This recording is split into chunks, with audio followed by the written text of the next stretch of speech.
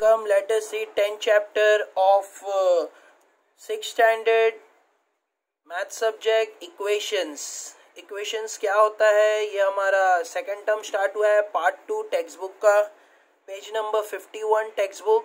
Equation 6th standard. Equation क्या होता है, बहुत इजी है. इक्वेशन मतलब इक्वल बैलेंस. जब इक्वल बैलेंस होगा किसी दो चीजों के बीच में, उसे इक्वेशन बोलते हैं. टेक्स्ट बुक में you can see the diagram of balance. Here is the balance. यहाँ पे देख सकते हैं लेफ्ट साइड और right side. Left side and right side दोनों इक्वल होना चाहिए, तभी इक्वेशन बनेगा. फॉर एग्जाम्पल, अगर मेरे राइट साइड पे लेफ्ट साइड पे 16 डिवाइडेड बाय 2 है ऐसे, और अगर मेरे राइट साइड पे 10 माइनस 2 है, तो 16 divided by 2 answer will be 8 और 10 माइनस 2 आंसर विल बी 8. तो यू कैन सी दोनों साइड पे 8 ही आंसर आ रहा है. 16 को 2 से डिवाइड करेंगे तो 8 आएगा, और 10 को माइनस 2 करेंगे मतलब 10 माइनस 2 8 आएगा. मीन्स दोनों के बीच में बैलेंस है, तो ये इक्वेशन होगा. दोनों के बीच में बैलेंस है. We have to understand this. ये अगर हमें समझ में आ गया तो we can understand equation. Equation means दोनों के बीच में बैलेंस होना चाहिए. यहाँ पे हम देख सकते हैं, if there are equal weights in both the pan of a waiting scale, तो यहाँ पे हम दोनों के बीच में अगर इक्वल जैसे वेट रखते हैं, जैसे फॉर एग्जांपल यहाँ पे 5 किलो है और यहाँ पे भी 5 किलो है, तो इक्वेशन होगा, मतलब इक्वल होगा. Then the scale is balance. तो दोनों के बीच में बैलेंस होगा. यहाँ 5 किलो है, यहाँ भी 5 किलो है. सच a balance scale is like a equation. इसी को ही हम इक्वेशन बोलते हैं. We will call it as equation. ऊपर यहाँ पे कन्वर्सेशन दिया है टीचर और सर्वरी के बीच में, ये भी हम देख सकते हैं शुभंकर के बीच में. तो यहाँ पे देख सकते हैं 17 माइनस 2.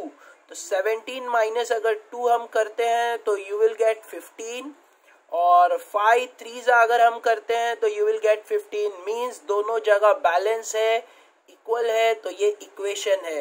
अगर इक्वल नहीं होगा तो it is not an equation, तो वो इक्वेशन नहीं होगा. बहुत इजी है. जैसे हम देख सकते हैं, expression of equality is called an equation. Equation किसको बोलते हैं? Expression of equality is called an equation. बहुत इजी और सिंपल है. I hope you got this. So let us see the first practice set 26. Practice set 26 में हमें यहाँ पे different mathematical operations दिए हुए हैं, are given in a 2 rows below. Find out the number you get in each operation and make equation. तुमको ये operation use करके इक्वेशन फॉर्म करना है. तो पहले हम ये सबके आंसर निकाल लेंगे, फिर उसके बाद हम उसका इक्वेशन देखेंगे कि कौन सा मैच हो रहा है. तो 16 divided by 2 you will get 8, 5 2s you will get 10, 9 plus 4 13, 72 divided by 3 करना है. 72 डिवाइडेड बाय 3, तो हम 72 डिवाइडेड बाय 3 करके देखेंगे कैसे होता है.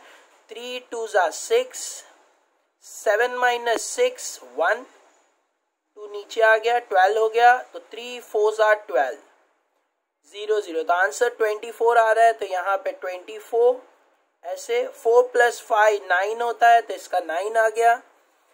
8 3s 24, 19 minus 10, 19 minus 10 you will get 9, 10 minus 2 you will get 8, 37 minus 27 you will get 10. 6 plus 7 13 होता है, तो यहाँ पे 13. तो ऐसे मैंने सबके आंसर निकाल लिया है. अब जो मैच हो गए उसका इक्वेशन बनेगा. तो you can see here 16 divided by 2 8, as well as 10 minus 2 is equal to 8. तो यहाँ पे देख सकते हैं दोनों जगह पे 8 आ रहा है, तो ये इक्वेशन फॉर्म होगा. अब इक्वेशन कैसे लिखना है? तो our first solution will be number 1, 16 divided by 2 is equal to, हमें ये इक्वेशन मतलब ये ऑपरेशन उसके बाजू में लिखना है 10 माइनस 2, तो ये हमारा फर्स्ट इक्वेशन बन गया ऐसे।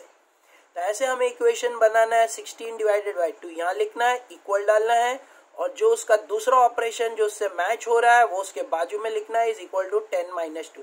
So this will be our first equation. अब मुझे सेकंड इक्वेशन बनाना है सेकंड इक्वेशन के लिए मुझे 5 मल्टीप्लाई बाई 2, तो 5 multiply by 2 is equal to, देखना है 5 2 10 और किस में 10 आ रहा है, जैसे यहाँ पे देख सकते हैं 37 minus 27 is equal to 37 minus 27 ऐसे। तो ये हमारा सेकंड इक्वेशन है। कैसे फॉर्म किया, बहुत इजी है। 5 मल्टीप्लाई बाई 2 लिखा है, फिर इक्वल, फिर क्योंकि इक्वल लिखना है इक्वेशन का इक्वल, और ये आ जाएगा 37 माइनस 29। इसको क्यों मैंने पिकअप किया है, क्योंकि इसका भी आंसर 10 है और इसका भी आंसर 10 है। जब दोनों का आंसर 10 है, इक्वल है, तो ये दोनों इक्वेशन है, ये दोनों जो ऑपरेशन है वो बाजू बाजू में लिखकर हम इक्वेशन फॉर्म करेंगे। तो this will be our equation. यहाँ पे ऑपरेशन को कैरी करके इक्वेशन फॉर्म करना है। तो ऐसे हमने इक्वेशन बनाया है। इन अ same way you can write the third one. Third equation हम देखते हैं, तो हमारा थर्ड इक्वेशन रहेगा, थर्ड इक्वेशन 9 प्लस 4 13, तो 9 प्लस 4। अब देखना है ये 13 और किधर आ रहा है, तो हम देख सकते हैं 13 किधर भी नहीं है। 9 प्लस 4 जो 13 हमें आना चाहिए वो किसी के पास भी नहीं है, तो इक्वेशन फॉर्म नहीं होगा। सॉरी, इक्वेशन अगर नहीं मिल रहा है 13 तो इक्वेशन फॉर्म नहीं होगा। बट यहाँ पे हम देख सकते हैं लास्ट वाले में 13 है, तो यहाँ भी 13 है, 9 प्लस 4 13 और यहाँ भी है, तो इक्वेशन फॉर्म होगा। अगर मैचिंग नहीं मिलेगा तो इक्वेशन फॉर्म नहीं होगा। तो यहाँ पे 13 है और यहाँ पे लास्ट वाले पे 13 है, तो हम इसका इक्वेशन फॉर्म करेंगे 6 प्लस 7 ऐसे। तो ये मैंने थर्ड इक्वेशन फॉर्म किया है। इन अ same way you can form all the remaining equation. अब फोर्थ इक्वेशन देख सकते हैं 72 डिवाइड बाय 3, तो हमें इसका मैच ढूंढना होगा।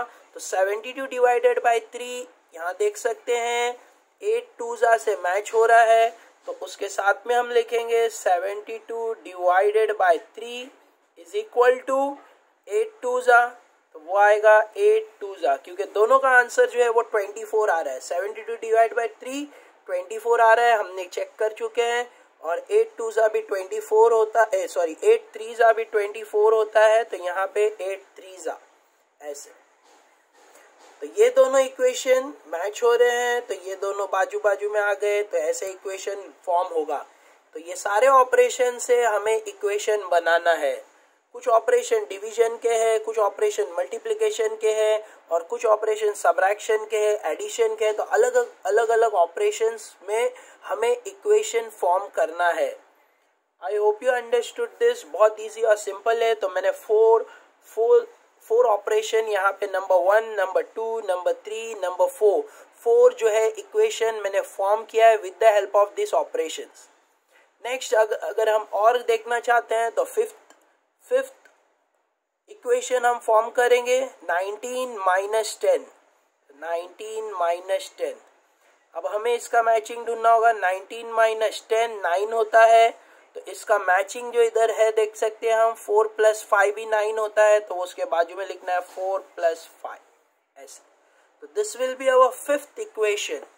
तो ये हमारा फिफ्थ इक्वेशन था। ऐसे हमें इक्वेशन फॉर्म करना है।